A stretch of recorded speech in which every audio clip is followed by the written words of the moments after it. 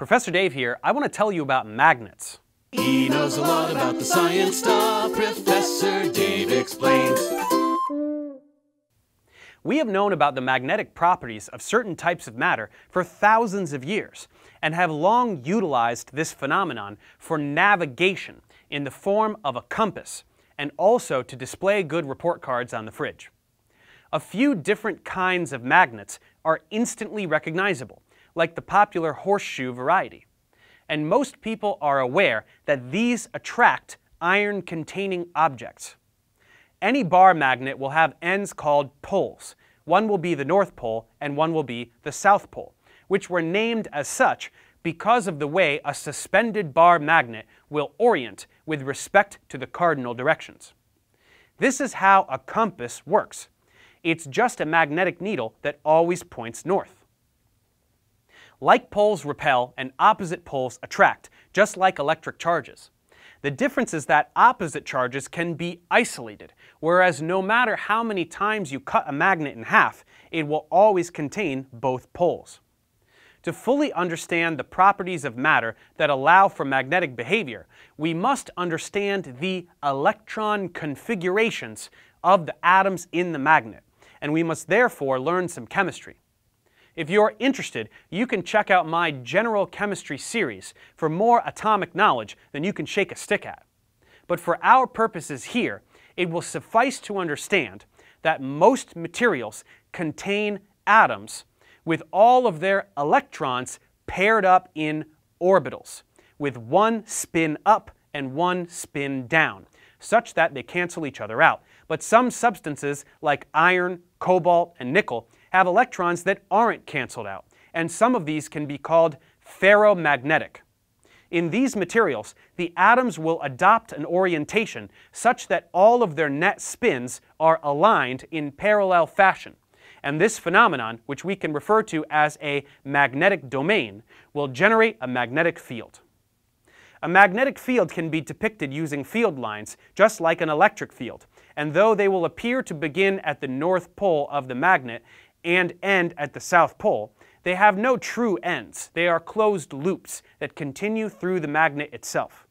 In this way, Earth itself is a giant bar magnet, with the magnetic North Pole about 1,500 kilometers from the geographic North Pole, and the magnetic South Pole about the same distance from the geographic South Pole. The geographic poles mark Earth's axis of rotation, but the magnetic poles exist because of the way atoms are distributed in Earth's iron core, which align their spins just like the atoms in a bar magnet. The magnetic poles actually change their position slightly over thousands of years, as material in the core changes position. There is so much magnetized material in the Earth's core that the magnetic field generated is absolutely immense, stretching far out into space. This field interacts with high-energy charged particles that race towards us from the sun and deflects them towards the magnetic poles to produce the aurora borealis, when these particles collide with molecules in our atmosphere. These become excited and release colorful light upon relaxing back to the ground state. Without the Earth's magnetic field, we would be at tremendous risk from this kind of radiation, and life on Earth probably wouldn't be possible. Electric current is able to deflect a compass needle, and magnetic fields affect the paths of particles with electric charge.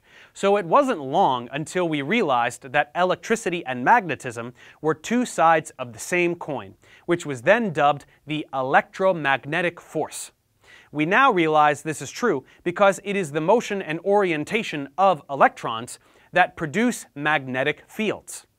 We can use the right-hand rule to show that if you grasp a current-carrying wire in your right hand with the thumb pointing in the direction of the current, your other fingers will wrap in the direction of the magnetic field that is generated by the current. We later came to understand how electric and magnetic fields fluctuate together to generate electromagnetic waves. This was the first time two seemingly separate forces were unified, but it wasn't the last. We have been able to unify most of the fundamental forces through our study of modern physics, And one of the primary objectives of physics today is unifying all of them into one grand unified field theory, a so-called theory of everything.